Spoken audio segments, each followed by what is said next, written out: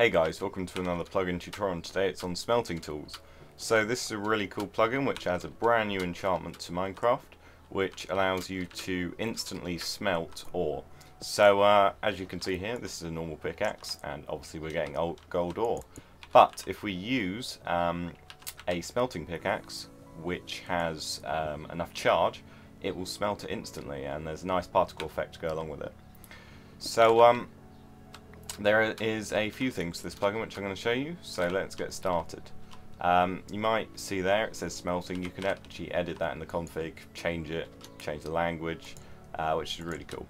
So in the config as well, you can also change the percentage chance of getting this enchantment.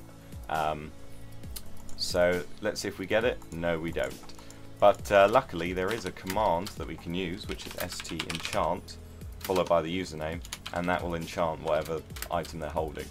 So now that we have this, just repair everything, you can see that it's got 0 charge. So there's a couple of ways we could charge it. Either do st-charge and the username, that will charge it up and it will obviously work now. But if we don't want to do that, let's grab this one.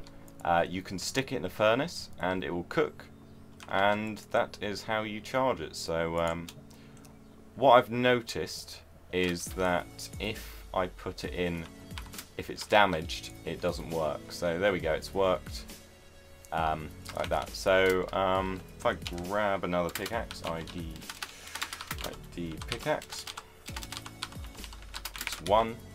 Let's go ahead and enchant it, st-enchant.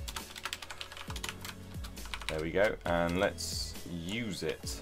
And now let's try and put it in here, and it shouldn't work. No, it won't. So it has to be repaired for it to work. And obviously in the config you can edit chances of getting things and various text. As you can see in chat, it says you are out of power. But yeah, overall it's a really awesome plugin. No issues with it. Would be really cool for survival servers. Subscribe, like, comment, and I'll see you next time.